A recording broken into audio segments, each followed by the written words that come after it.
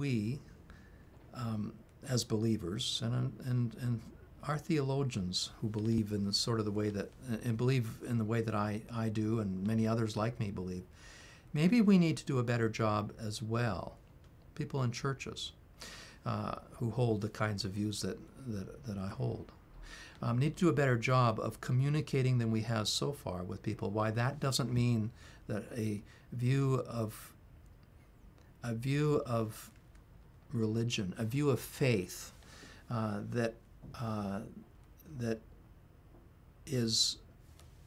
emphasizes the personal relationship with God, a view of faith that emphasizes miracles, a view of faith that involves all the things that are so important to evangelicals: salvation, the need for salvation, the impact of sin in our lives, the need for redemption, all of those things that are so important to evangelicals, that none of that goes by the wayside if science does more or less have it right.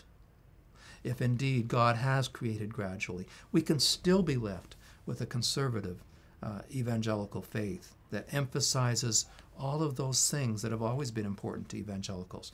We need to be, again, I put the onus back on us and saying, we need to do a better job than we have at this point of communicating why it's still intact, why that faith will still be intact. But we need to do both of those two things, the theological, the scientific. We need to do that in the context of respect and love, Christian love. For if there's anything that's at the heart of what it means to be a Christian, it means that we will be working together as a body. We will be loving each other as a body. We'll be thinking alongside of each other as a body.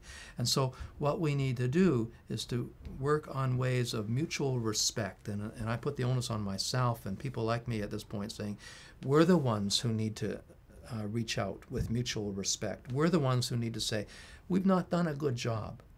And we're going to try to show you it. We're going to try to show you more effectively than we have why we believe what we do. But we also know you've got a lot of important things to say to us too. You're our Christian brothers and our sisters. And we want to listen to you. We want to learn from you because you're interacting with God. You love God. God loves you. And what can we learn from you as well? There needs to be that mutual respect.